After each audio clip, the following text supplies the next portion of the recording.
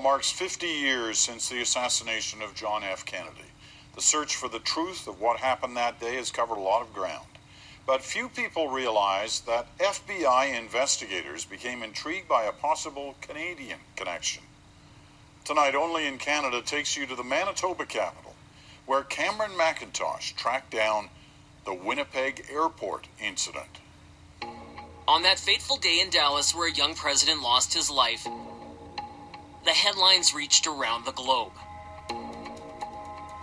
Winnipeg was no different, but certainly no one expected the search for answers to reach here. I happen to sit at this table here. Just a few months later, salesman Richard Giesbrecht was sitting in this lounge in Winnipeg's new airport. Waiting on a client, he was quickly distracted by a conversation at the next table. And I happened to overhear these men discussing names like Oswald. In this 1968 CBC interview, Giesbrecht says he heard two men discussing inside details of the Kennedy assassination. One, he said, appeared to be wearing a wig and false eyebrows. It was clear to you that something sinister was going on? Yes, these men weren't actors. And my first reaction was, well, yeah, you know, people think they hear a lot of things. In 1964, Don Newman was a young reporter in Winnipeg. He spoke with Giesbrecht after the FBI came to see him. Newman's story, first depicted in the Winnipeg Free Press and now in his memoirs, is chilling.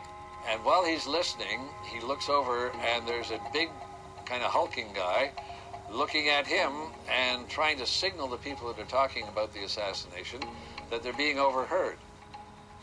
Giesbrecht claimed that man tailed him through the airport, blocking him from going to an RCMP office. He says he shook him loose in a flight lounge. Oh, he was absolutely convinced, and he was really scared. I mean, he wasn't making this up. The FBI didn't do anything, but 3 years later, a man with false eyebrows would surface. Who you scared of, Dave? Me?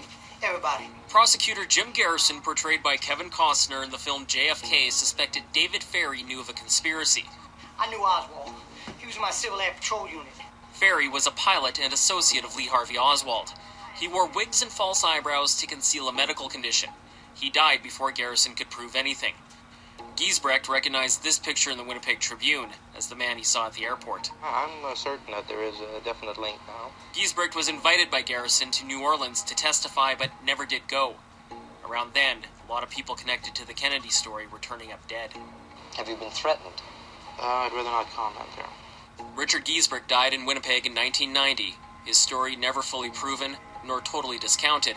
Today his family says his story died when he died.